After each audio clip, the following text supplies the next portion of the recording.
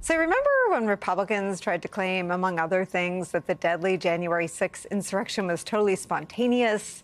Trump supporters got caught up in the moment.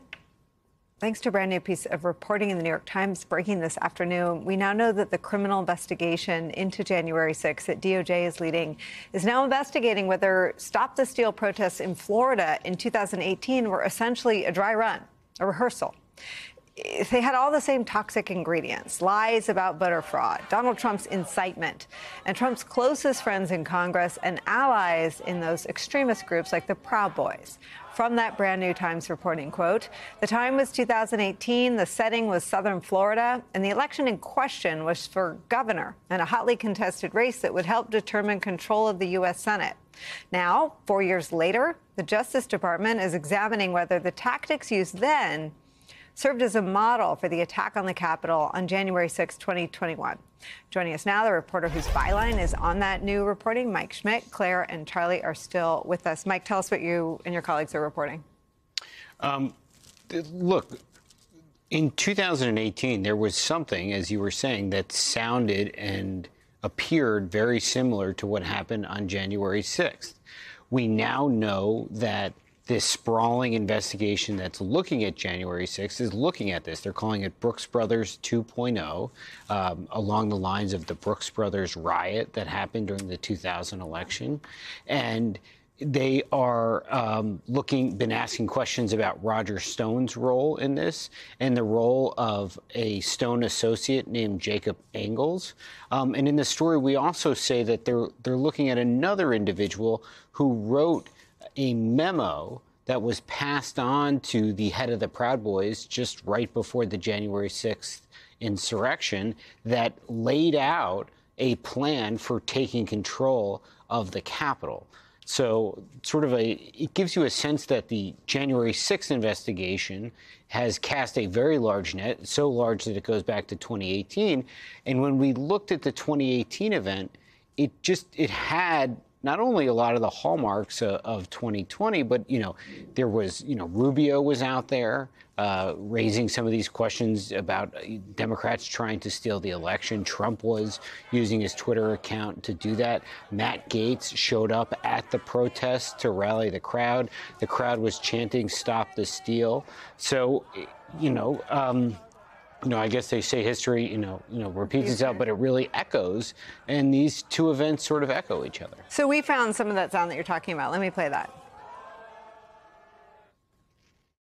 We got some left-wing activists. We've got some Democrat D.C. lawyers. They're down here for one purpose: to steal this election. I fear, Martha, this may be the new strategy of the resistance. They're trying to steal elections that they can't win on Election Day. And all of a sudden, they're finding votes out of nowhere.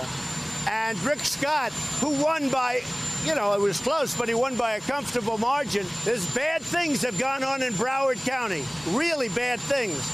Although I hear, I don't know, you tell me, it's always the Democrats. It's always GPS fusion. It's always crooked stuff. In fact, it was the Proud Boys. Talk about the reappearance of the very same extremist group from 2018 and January 6th. Proud Boys were openly there. They were obviously openly there on January 6th and openly there at the 2018 protest. Jacob Engels, this Stone associate who was identified with the Proud Boys, was one of the ringleaders for this, saying that he was heading down to Broward County to participate in these protests. At one point, we went back and we learned that during the 2018 protests, things got so tense that the crowd was pushing people up against the doors of this building where the votes were being counted. The 2018 incident did not lead to the violence that happened on January 6th, but it certainly showed a willingness of this group of people to really push the limits and the democratic norms, obviously throwing the democratic norms out the window, to go to these extraordinary measures that show up 2 years later on the steps of the Capitol. Charlie, in Florida 2 years ago in 2018, the Republicans prevailed. I mean, we would never know if the violence would have also been on the menu in 2018 if the outcome had been different. What's amazing is that you read you read Mike's story with your jaw on the table. Roger Stone was there. The Proud Boys were there. Matt Gaetz was there. Donald Trump was inciting it. They will keep doing the same thing over and over again. They're not the variable. We are. What did you make when you read this story?